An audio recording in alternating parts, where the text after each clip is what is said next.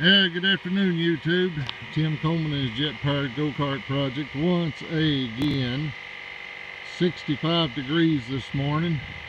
I just filled up my starting fuel tank, the little tank on top, little 1 gallon tank. And the lower tank is not all the way full. It's partially depleted from the runs and burn-offs that I did yesterday. Hopefully the extra vapor on top will help push the liquid through and we can get a little bit longer run. I've got the thrust gauge hooked up and got it sitting on black top. Got the tailpipe aimed out in the open country. So don't know what's going to happen, whether it's going to start or just be a ball of flame like I videoed yesterday. But anyway, okay, valves, nuts is tight, starting fuel valve is open, liquid valve is open, master switch is off, liquid and vapor solenoids are off, the throttle valve is off, and I guess it's time to try. If this thing starts, I'm going to make a mad dash before I measure the thrust to try to get back here directly behind the engine and give you guys a shot of the flaming glory that comes out the back of this thing. It's an interesting sight, but the noise is going to be typical, so we shall see. So let's go ahead and light this candle and see what happens. All right, master switch is on, liquid solenoid is on. No liquid is passing because the valve is closed. Now let's see if we can get her to start.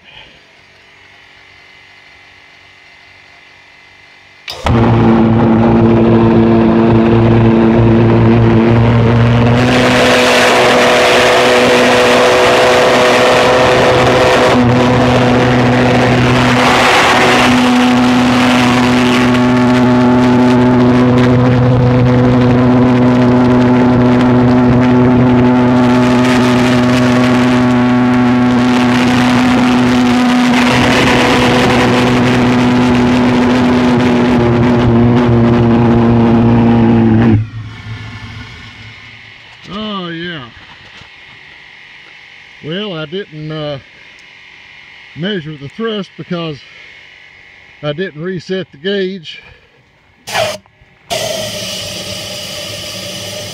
Yeah, we'll purge it out there a little bit. Now, if it'll start a second time, I'll keep my hose away from the engine. I burnt my other hose yesterday. So I don't want to burn another one. But anyway, this thing pushed a little harder than yesterday. Okay, gauge is zeroed out. So now let's try. Okay, throttle valve is off. Liquid solenoid is on. Ignition.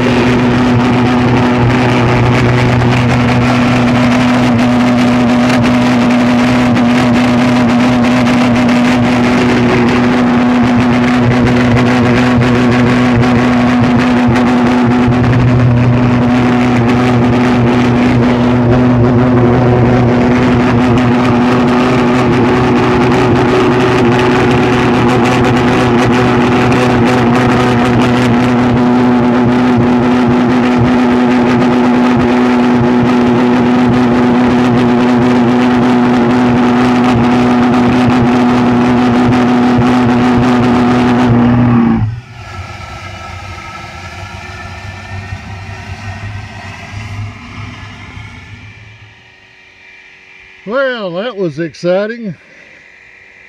That's the longest run I've had. Disappointed at the thrust. Still only got about 17 pounds. I did notice a significant drop off in the thrust when I turned off my starting fuel to save tank pressure, but I can't run both the starting and the liquid fuel, so evidently I've still got a restriction someplace.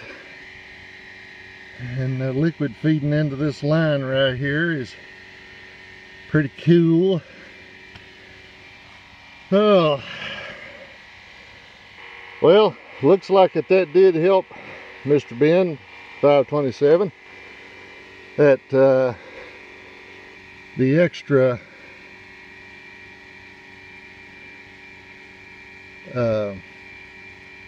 pressure in the liquid tank did help. So we shall see. We'll give it a few more minutes here and see what happens.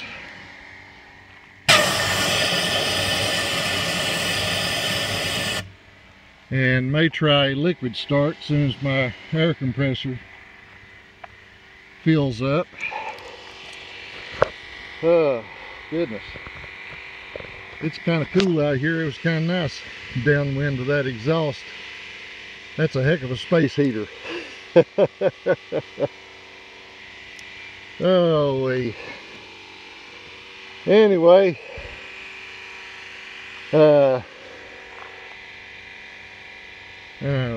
let's see, I was trying to think if there's some way I can do this one-handed on trying a liquid start,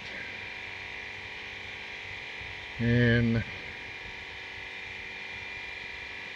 nope, can't do it because I've got to have my ignition going. Well, I don't know. I'll work on something, and if I do come up with something that I can video one-handed, why, we'll give her a shot. Anyway, thanks for watching. Mr. Ben 527. Appreciate all your valuable input. We're making progress. Maybe slow, but we're making progress. Like, share, subscribe, you know, the whole YouTube spiel. So it's Tim Coleman, his Jet Powered Go-Kart project. Signing off till the next video.